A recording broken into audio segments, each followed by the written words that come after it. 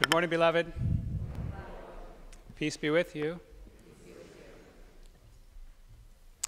Today we're back on the 22nd Sunday Ordinary Time, back in the Gospel of Mark. We took a little break. We were in John chapter 6 for a while, going through the Bread of Life discourse. And now we're back to Mark, so we have a little kind of transition. But instead of actually preaching the Gospel like normally, I'm going to preach from the first reading, from Deuteronomy. And kind of break open this. This is in Deuteronomy chapter 4, so at the very beginning of the book. Got to switch it up every once in a while, you know? Keep you on your toes. Today, so Deuteronomy is great. We've just recently gone through part of it in the first readings at Daily Mass. This is Moses' last kind of exhortation and speech to the Israelites as they're on the cusp of entering the Promised Land. So they've been wandering for 40 years. This new generation grew up wandering in the desert, and they're adults now. They've grown up, and they're right on the edge of the Promised Land, about to go in. And so Moses gives them this last really long sermon and homily, really, this last speech. So if you thought mine are long, go read the book of Deuteronomy. Let's see how long that takes you to finish. He does three things in this book that he's reminding the people of. The first, at the beginning, you notice he is reminding them of all the things in the past, where they came from, who they are, all that God has done for them to bring them to where they are today. And then he begins to remind them where they are today, on the cusp, or on the edge of entering the Promised Land, how important this moment is in their life, how this is the beginning of one of the fulfillments of God's promises that he made to their forefather Abraham. And then he begins to warn them about the future, and what they will encounter when they enter the Promised Land, how they'll be surrounded by and encounter many nations with other gods, false gods, other practices that go against God's commands and teachings and statutes and ordinances. And so he warns them, when you encounter these other things, you'll have to make a choice, for God or without God, a choice of life and obedience to God, or a choice of curses and death for disobedience to God. And he begs them at the end, choose life. Please choose life. Choose obedience to God. So today, in this passage, he is focusing them on kind of trying to build up their pride in this one true living God that they have. And he has two main focuses here. First, on the commandments, and second, on the presence of God with them. First, he wants them to see the commandments of God, the statutes and ordinances, all the decrees that God has given them, not merely as rules to be obeyed or rules that they have to follow as if they're slaves again back in Egypt, but as wisdom from their Father handed down. In fact, he tells them, as you're living out these commandments and ordinances of God, the other nations around you that you'll encounter in the Promised Land will look at you and they will say this about you: this great nation is truly a wise and intelligent people, because of all the statutes and ordinances, the decrees that they live out that God has given them. And so that's just a reminder for us how to look at God's commandments and God's decrees, the teachings of the church, you could say, as this wisdom from our Father handed down to us, that as we live it out, it brings more and more freedom and life into our lives. The second thing we want to really hone in on today for this homily is what he says next about the presence of God, the closeness of God. Remember, this is Old Testament teaching here, Old Testament talking, Moses to the Israelites. And look what he says. He's trying to build up their pride. And one of the biggest things that separates them and their God from all the other nations they'll encompass, all the other religions they'll encounter, is this closeness of God. He says, what great nation has God so close to it as the Lord our God is to us? Whenever we call upon him. Whenever we call upon him. What great nation is there that has God so close to it as the Lord our God is to us, whenever we call upon him? How much more true is this for us today as New Testament, New Covenant believers? This closeness of God to us whenever we call upon him. Think about the closeness of God. God walked with Adam and Eve in the garden. And then after some sin, the relationship began to be broken. And God kept pursuing humanity through Noah and Abraham and eventually Moses. And think about the closeness of God described in that relationship with Moses. It said God spoke to Moses face to face as one man speaks to another. Face to face closeness. And God used to be so close to the Israelites, he revealed his glory, his presence in this glory cloud that would lead them as their journey through the desert. And then when they had to stop and rest and settle in and make their tents, then the glory cloud would come down and just surround this place and really protect them from any other nations and armies that might come to and encounter them to destroy them. And God was so close to them in the Ark of the Covenant, right? And that was not close enough for God. He had poured his Spirit into Moses, but he wanted closer, so he began to pour his Spirit into 70 of the other elders with Moses. And so then God's Spirit was more around, close to his people, and that was not close enough for God. Eventually, God wanted to be so close to us that he became one of us. Jesus, and he walked around, God in the flesh, so that everybody who saw Jesus, encountered Jesus, and talked with Jesus truly saw God face to face and spoke with God face to face, and that was not close enough for God. Jesus died for our sins, was raised from the dead, ascended into heaven, and then Jesus and his Father, our Father, they send their Holy Spirit to be inside every believer. Talk about close. The Spirit of the living God inside each and every one of us who believe. You ever try to look inside? Paul describes the closeness with the image of marriage, right? In Ephesians, he talks about this. He said, basically, just as, look at this awesome mystery, first of all, of marriage, how the two become one flesh. And he starts talking about that mystery, and then at the end he says, actually, I'm not even talking about that great mystery. I'm talking about the mystery of the unity of Christ and his church, how the two spirits become one spirit, our spirit united with God's Holy Spirit in an unbreakable bond. Talk about close. So that Spirit of the living God is within us, especially whenever we call upon him. Basically, we can call upon the Spirit of the living God within us and talk to God anytime we want to, right? And as quick as we want to. How many of you really feel that closeness that you could just close your eyes, tune into God's presence, ask him a question, and he will answer you within 30 seconds? Come on, some of you are shy because I've seen you at daily mass. We've been practicing this. I got the microphone, but I'm not going to ask you for volunteers yet. This is just to scare people. Well, today we're going to practice. We're going to do a little exercise. We'll explain how we can recognize God's voice speaking to us so naturally, so normally, and tune into that presence, ask him a question, and recognize his presence. Recognize not his presence, recognize his voice speaking to us. Wouldn't that be cool? Oh, we're already past time, so next time. Just kidding. You know I don't mind going long.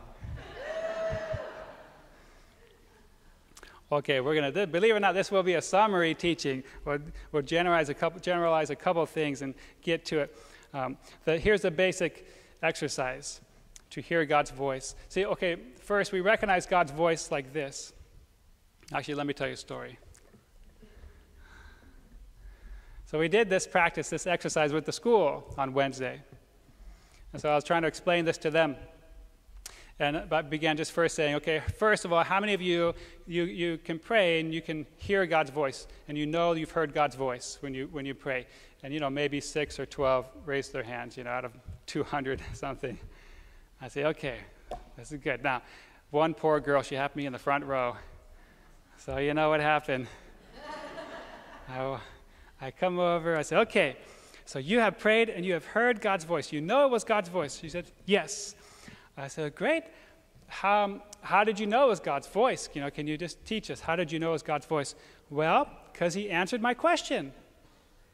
I said, okay, so simple. We're on a good track so far.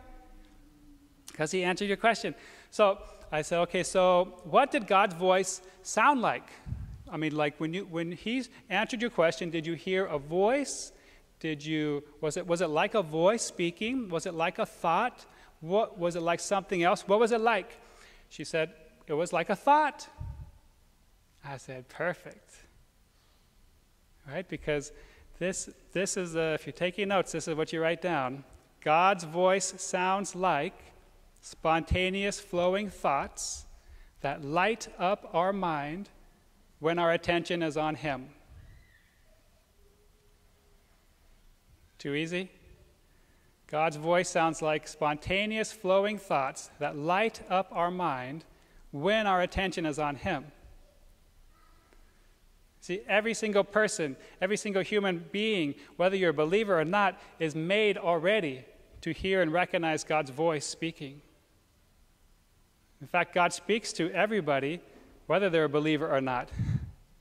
In fact, that's how he gets believers, right? He says, come follow me. We were made to hear God's voice, to recognize God's voice. This is not some supernatural, charismatic gift of the Holy Spirit. God does speak in extraordinary ways, but this is the ordinary way that God speaks to every single person. He works with how we naturally are. Don't we naturally, every single one of us, have these flowing thoughts all day long through our mind, through our head, through our days, all day long, flowing thoughts through our mind. Sometimes they drive us crazy because they never shut off. Sometimes the thoughts are our thoughts. Sometimes the thoughts are negative thoughts. Sometimes the thoughts are God's spontaneous thoughts. Some thoughts that are definitely from us are cognitive and analytical. They're kind of step by step by step by step. Other thoughts come and they're spontaneous. It could be a spontaneous negative thought.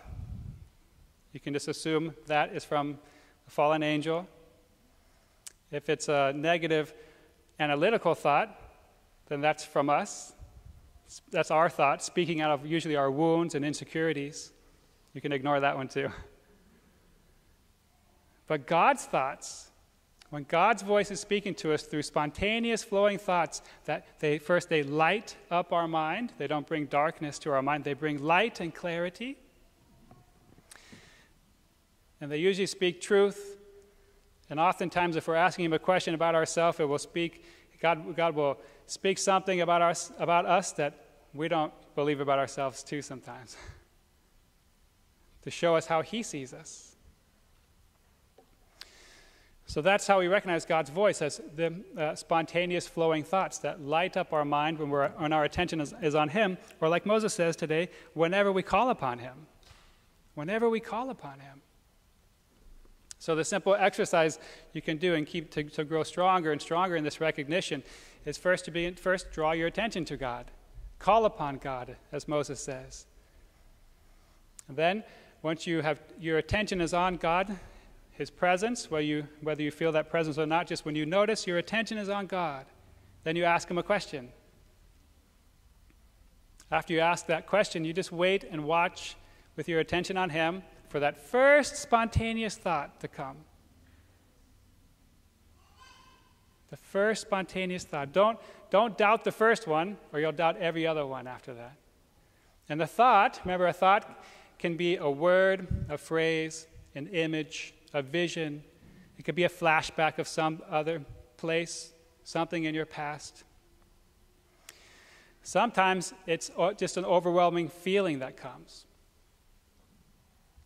God can speak a thought like this when he answers the question in many different ways. After you receive the answer, you can just dialogue back and forth. Or when you have to go, you just say, thank you, Father, for speaking with me. Thank you, Jesus, for your voice. So, easy steps. Draw your attention to God, his presence. Ask him a question. Wait for the first spontaneous thought that lights up your mind while your attention is on him. And there it is, God's voice. And you can dialogue with that as long as you want. Today we'll ask a simple question that we already know the answer to. We've been doing this during daily Mass. We've been doing this last 2 weeks on Friday at Burning Ones. But it's okay to do the same thing over and over and over, because then you just get better and better and better. You know?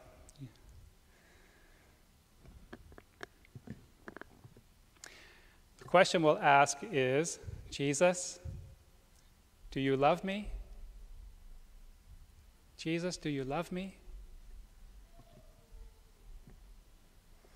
Well, we ask a question we already know the answer to, because if you hear no, then you know it's not Jesus speaking to you, right? We already know Jesus loves us. We already know the answer is going to be yes, I love you, because the Bible tells us so, because Jesus himself says, no greater love has someone that they lay down their life for you, and he lays down his life for us.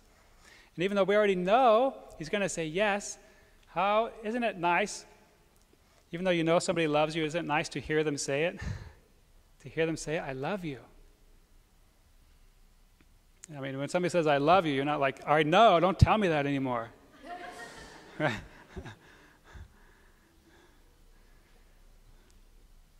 So we already know the answer.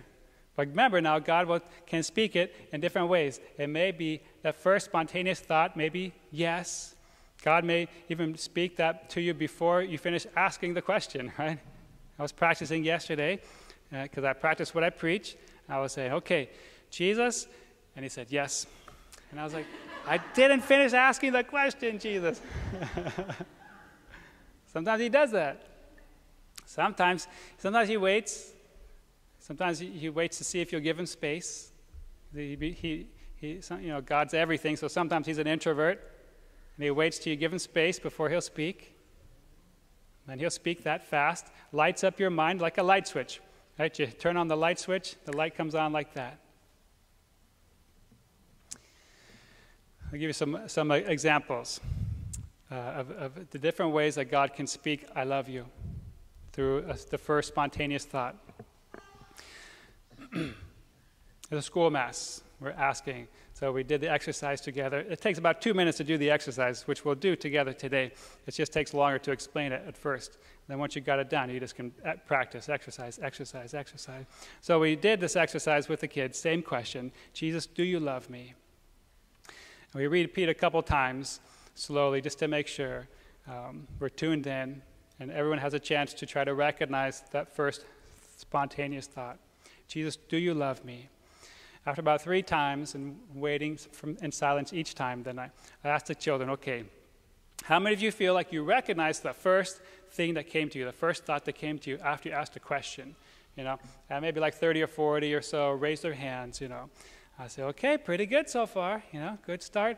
Who wants to volunteer? Who wants to say the answer that Jesus gave you to the question? You know, then they all want to volunteer. You know, like the opposite of us here, you know. They all want to volunteer. So I'm walking around with the microphone, you know. And many of the answers were, first couple answers were, he said yes. He said yes. I said, all right, it's beautiful. And then it gets a little longer. You know, the next couple were like, he said, yes, I love you. Yes, I love you. Yes, I love you. Yes, I love you. And I'm going around. They all got the same one. And then there's one girl in the back. I'll change the name. I'll say her name is Nikki. I say, okay, Nikki, what did God say to you to answer the question? And she says, he said, Nikki, I love you so much. And then I felt like he hugged me. You know, I thought, it's awesome. How tender is that? You know? Another girl in the 6th grade. She said, well, the first thought that came was a glowing cross. A glowing cross. I said, that's beautiful. That's like the sign of the cross is a sign of God's love for us, you know? And I said, how do you feel? I asked them, a couple of them, how did you feel when you heard that when you recognized that voice of God saying, I love you, you know? Oh, it was awesome. Oh, I love it. Oh, I just feel peaceful, you know? I don't know, it just feels good. It just feels good, you know? Last night, they were very shy last night, huh? Because right away I was holding the microphone ready for some volunteers, you know? And so I said, how many of you recognize the first thought that came, the first spontaneous thought? You recognize, you know? They were like,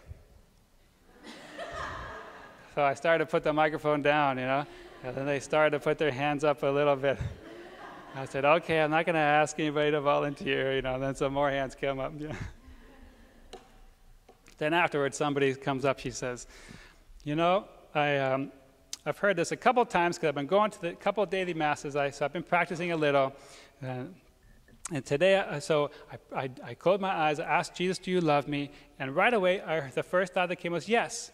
And I said, God, how do I know really that this is you and not me? And she said, almost immediately as she finished, the next spontaneous thought said, trust me. Trust me. Next lady comes up. I don't know what this is, but there's this beautiful adoration chapel I love to go to in La Jolla.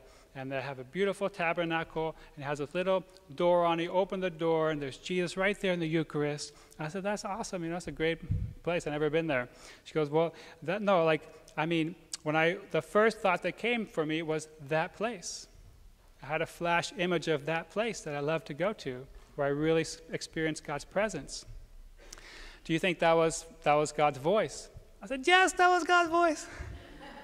He's showing you the Eucharist. He's showing you his body, blood, soul, and divinity, how he's offering up his life for you. I said he's showing you not just this body, but we know the Eucharist is not just any body part. It's not a finger. It's the heart, right? From the Eucharistic miracles, where it has actually turned flesh, and they've tested it scientifically. They've all said this flesh comes from a heart muscle. So I said, Jesus showing you his sacred heart. What better way to say I love you than here's my heart? Someone after the last Mass, he says, I was actually asking God that same question before you even said what the question was going to be that we were going to ask.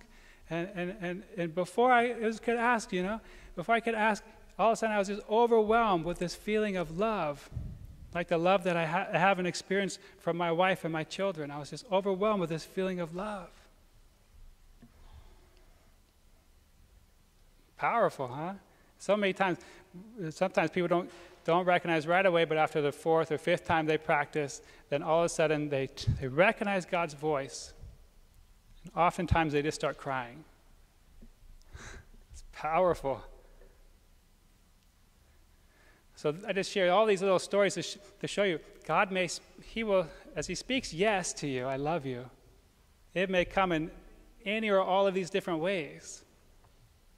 All you and I are doing is asking the question, then we're attentive, we're just watching, attentive to his presence for however he chooses to answer. But he will answer. And anytime you're practicing on your own, if you're not quite sure an answer is coming, or you feel like you just got distracted, you can just back to step one, back to praise God, worship God, adore you, God. And then ask the question once you've tuned into his presence.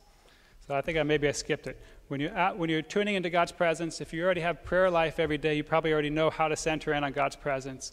But if you need help or not sure, want other ways, easy way, you can put on a worship song. Just begin worshiping God with that song until you recognize you're attentive to his presence, or just attention is on him. And then you can ask the question. Or you can just praise God on your own, spontaneous praise out of your mouth. God, you're so awesome, you're so wonderful, you're so amazing, so beautiful, so marvelous. And you just start going, and until you recognize, oh my gosh, your attention is on him. You can just repeat the name Jesus. Jesus. Jesus, I love you. Jesus. When you say someone's name, they look at you. And when you say someone's name, you're looking at them. So that's why the name of Jesus works very well. I know, except for kids. Sometimes kids don't let you say their name, they look the other way, right? I know, I'm watching you guys out there. Or you can say, come Holy Spirit, come Holy, whatever is helpful for you to put your attention on God, that's what you want to do. Then you ask the question, wait for the first spontaneous thought that lights up your mind, and then you start talking. Or when you're done, say thank you. So we'll practice that today, right now. It just takes 2 minutes. Such a simple concept, but it does take a little practice. So we'll just practice by praising God. spontaneous praise. So I just invite you to praise out loud with me, or whisper, or in your heart, whatever is natural for you. Don't try to force it. Just come naturally into his presence and get your attention on him. We'll praise God for about 30 seconds out loud together. And then when the attention is kind of there mostly, we'll ask the question. And I'll repeat it a couple times slowly as we're just listening. And sometimes he'll just tell you, yes. He'll just tell you 3, 4, 5 times, I love you, I love you. And then we'll thank him. So, Father, we just close our eyes. We put our attention on you right now. Father, we want to hear your voice. We want to hear your voice. We were made to hear your voice. So we just turn our attention to you, and we just praise you. Praise you, God. You are so awesome, so marvelous. You are truly matchless. You are a faithful Father. You have told us you are God the healer, God the Redeemer, God the Savior. You are, Jesus, you are wonderful Counselor, Prince of Peace, mighty God. You have, there's no one like you, God, there's no one like you. God, Jesus, you are a Son of Man and Son of God. You are our Savior, our Redeemer, our Messiah. Your majesty is beyond measure. You are so majestic, so majestic.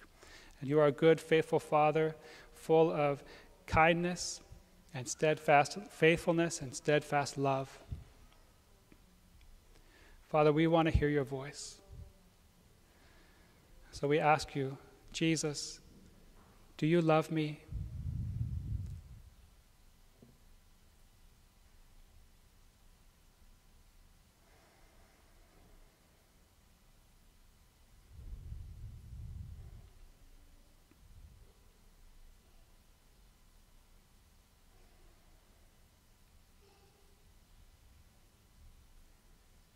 Jesus, do you love me?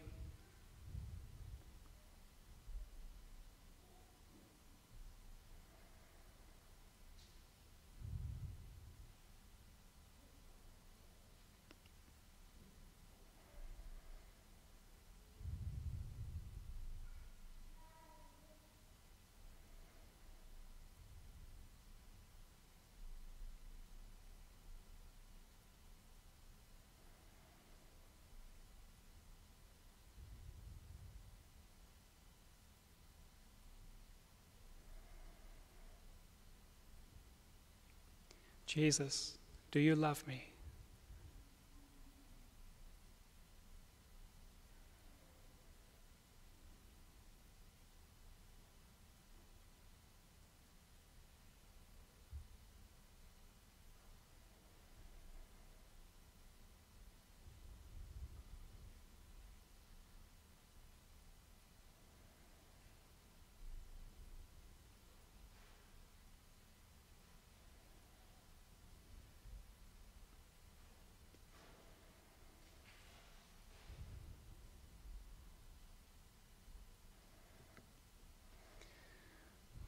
Okay, who recognized the first thought that came to you? Don't worry, I don't have the microphone down. The first. Okay, pretty good. Just keep practicing. Sometimes if you didn't recognize, sometimes it does take 4 or 5 times just because this might be a new thing. And then all of a sudden, you'll hear and say, oh my goodness. It will change your whole way of praying and hearing God's voice. So, Father, we just close together thanking you. We thank you for your voice speaking into our lives. We ask you continue to open the ears of our hearts to hear and recognize your voice. We honor you for your presence with us. Whenever we call upon you, you are here to speak to us. Thank you for that. In Jesus' name, amen.